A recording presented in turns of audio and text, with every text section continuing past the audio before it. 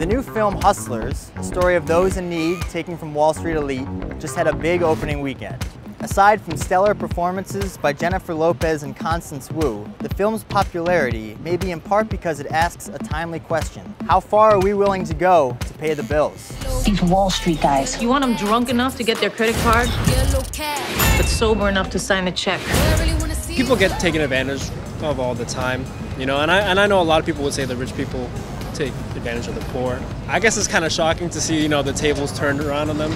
I don't think stealing is okay, regardless of who it's from.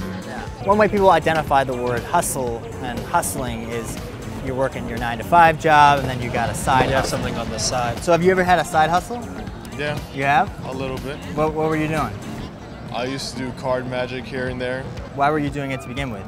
Just bills, man. Bills. I used to fix computers. I would charge people money for it.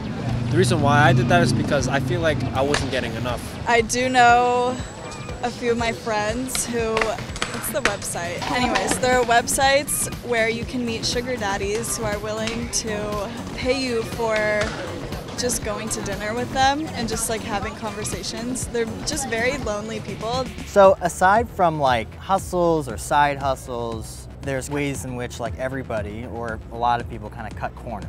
And a lot of them revolve around taking money from big companies that we perceive to have enough money as it is. Have you ever shared a subscription account to something like Netflix or Hulu? Yes. 100%. You have? You have not? No, I pay for my own. Yes. Multiple accounts? Yes. No. Definitely. What about this? You go to Sephora, trying on these products, and then you leave. You don't pay a thing.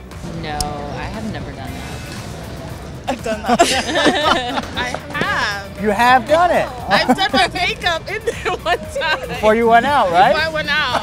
What if it was like a little boutique-y mom and pop place? Would you do it? Oh, I wouldn't do it there. What about when you're going to like New York Times, Washington Post, a bunch, and you hit that paywall limit of 10 articles? Yeah. Do you ever go to an incognito browser? That's something I've done, yeah. I've never done that before, but when that would come up, I would just do something else. I've done it. You've done it. I haven't, but thanks for the idea.